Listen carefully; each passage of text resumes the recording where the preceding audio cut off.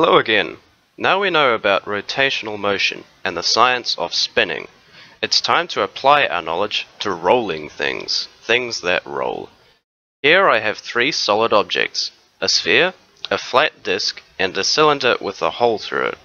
In a real experiment you might use a bowling ball and some wheels, but for this I'm using ideal shapes in an ideal situation. Suppose all these things have the same mass and the same radius of rotation. However, they don't have the same rotational inertia. That means they respond differently to a torque causing an angular acceleration. Different shapes create different mass distributions, even if the objects have the same amount of mass. That's why they have different inertia.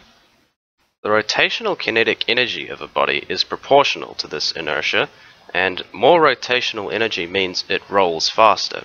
I should tell you now that of these three shapes, the hollow cylinder has the highest rotational inertia. Now, a question.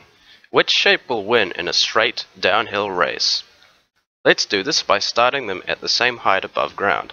We release them from rest on a slope and see which one gets to the bottom first. Because all our objects start at the same height and have the same mass, they also have the same gravitational potential energy, so the only difference is rotational inertia.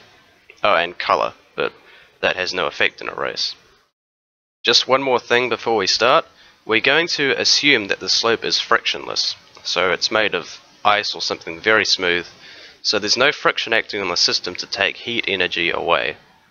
Who will win? Place your bets now. 3, 2, 1, ta-da! We have a winner, and it's the sphere. A disk comes in second, and the hollow cylinder is left eating their dust. So, that was the race. But why did the sphere win? Well, of the three shapes, the sphere actually has the lowest rotational inertia. That means it gains the least rotational kinetic energy, because they're proportional. But, rotational is not the only type of kinetic energy.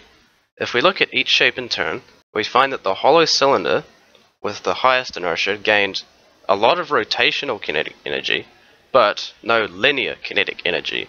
Now, linear kinetic energy is what you learned about in previous years. It's the energy associated with moving in a straight line. And in order to get down the hill fastest, you have to move in a straight line the fastest. Now, I said before that the slope is frictionless, and that's actually very important, because friction removes mechanical energy from a system.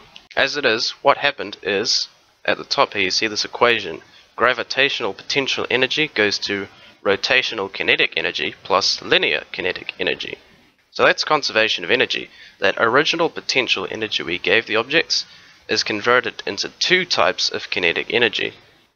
But the sphere with the lowest rotational inertia gained the least rotational kinetic energy, but the most linear kinetic energy, because the two add together to give its potential energy at the start.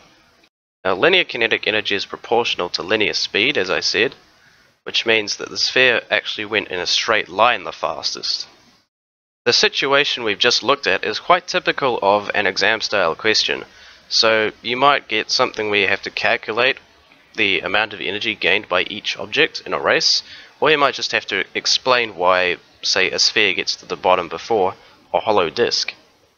Now, the key concept here is conservation of energy. The potential energy that was gained by the objects was converted to two types of kinetic energy.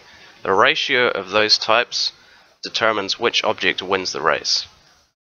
And that's all for now. Thank you very much for watching.